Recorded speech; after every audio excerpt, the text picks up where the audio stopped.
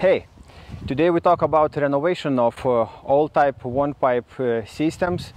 We will be visiting this multifamily house, 5 stories and 1, 2, 3, 4 staircases, old built multifamily house with one pipe vertical heating system.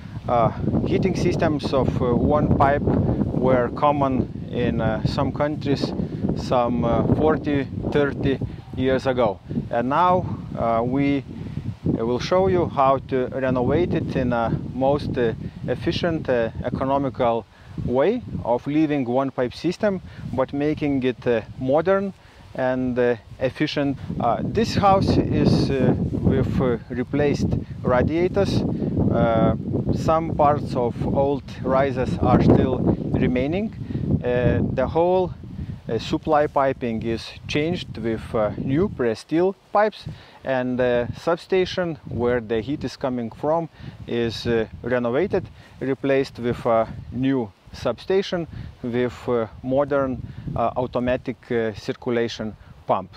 So circulation pump is automatic, riser balancing valves are automatic, and the radiators are equipped with Danfoss big flow RAG valves for one pipe system. Thermostatic heads are from 16 till 28 degrees regulation, because house will be equipped with heat cost allocators for heat measuring for each flat.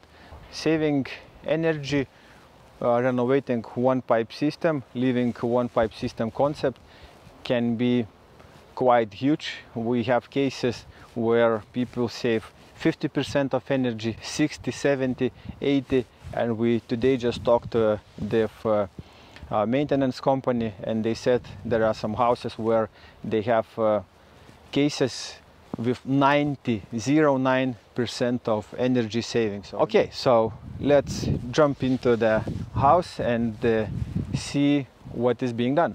Now I am in a flat where we can see already a new radiator. So the old radiator was replaced with a new one, and here we still can meet remaining old piping. Flow can be supplied from bottom and can go up, or it can come from the ceiling. Supply may be here and return can be here. How to recognize then system is one pipe or two pipe? It is very easy. The one very simple rule, which is if flow is supplied into radiator and then the return is to the same riser, so riser is the same, as we can see riser is the same, so then the system is one pipe. Then supply is from one riser and return is to another riser, the system is two pipe. So this kind of one pipe systems are not very common and not used into new build construction. If your pipes, if your risers are still in a good condition, you don't need to change those pipes. You can only throw away this part of connection and install a new press steel pipes. So how to do on a right way this kind of renovation? It is very simple. So first what we need to do, we need to maintain the same diameter pipes as it was from riser. We put this bypass is 1 diameter smaller comparing to riser. So we need to make a small reduction here to let water into radiator. So another one very important thing is this elbow. So we cannot have riser straight like it is sometimes being built in old times. So we need to move this bypass a little bit from axis of the riser to have a bigger coefficient of flow into radiator. So mathematically, if calculating, this coefficient should be more than 20%, then you will have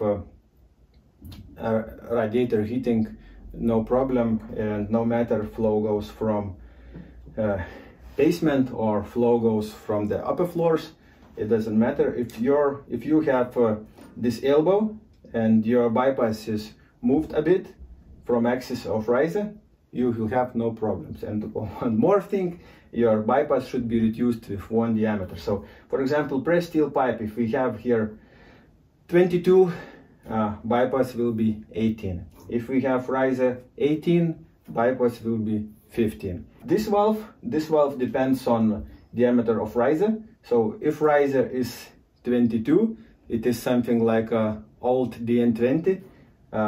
RAG, big flow thermostatic valve, should be also DN20.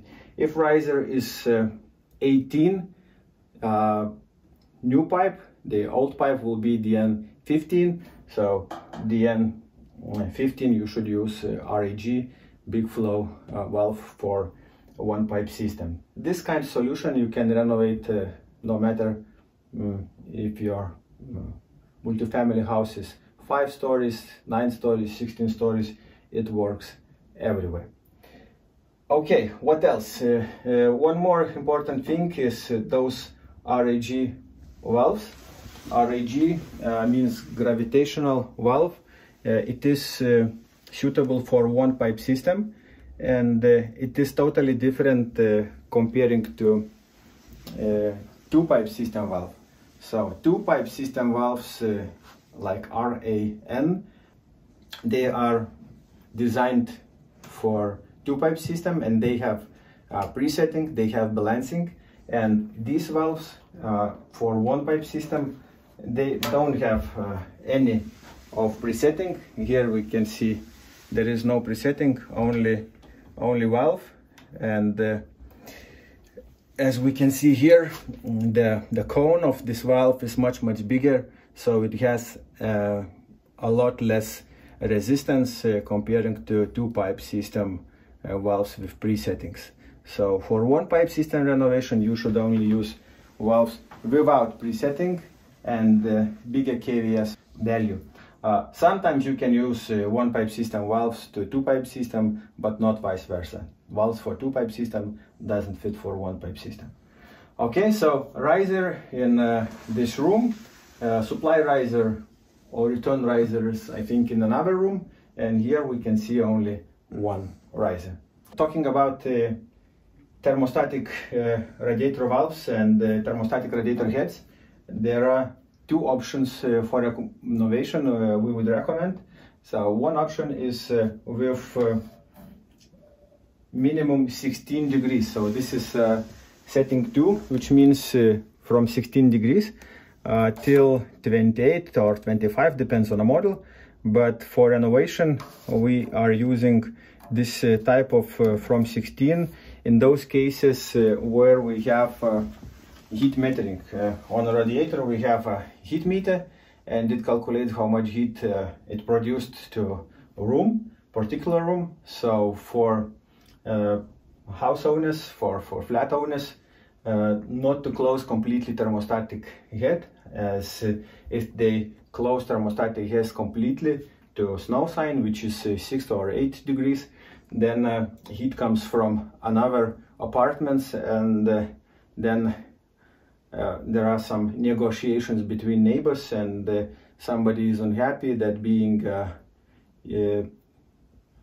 somebody is heating another flat, let's say. So in this case, if we have a thermostatic head from 16 degrees, nobody can have less than 16 degrees. And there are another thermostatic heads which we use without heat metering. Then we have no heat meters. We would recommend thermostatic heads with upper limit 3 or 4. There are models up to 21, 22 or 23 degrees. But in those cases where you do not have heat metering, then you pay by square meter cost when you would probably not be so interested in going down with your TRV because you are paying by square meter. but you are more interested in having maybe more heat. So we reduce from factory this upper limit, so we have thermostatic heads with a maximum limitation of 3 or 4, which is 21, 22 or 23 degrees. So there are two different models for renovation, with minimum limit and with upper limit. Depends you have heat cost allocation, heat meters in your flat, or you pay by square meters and you do not have this heat allocator. Okay, and now we will go to basement to see how the balancing of risers is done. We are in a basement. Pipes are not insulated at the moment as construction is on its process. Later it will be insulated. Here what I want to show is supply pipe. Supply pipe is right here. We have shut-off valve and we have valve for draining. So in this renovation, what is left is riser. Still here we can see old riser. Here is a new pipe, new riser, part of new pipe, new press steel pipe, and all main piping is replaced with new pipes. Okay, so this riser is supply. It goes up to the highest floor, and then it goes down here. And here we have also a valve for draining. We have automatic balancing valve, a valve for shut-off, and here, as you may see, is a piece of old pipe, maybe 20-30 years old pipe. And here is press steel pipe and all new piping, not insulated yet. I would like camera to come closer, and I will show how this automatic balancing valve is working. Let's see the maximum flow it can support. It is 1700 liters per hour.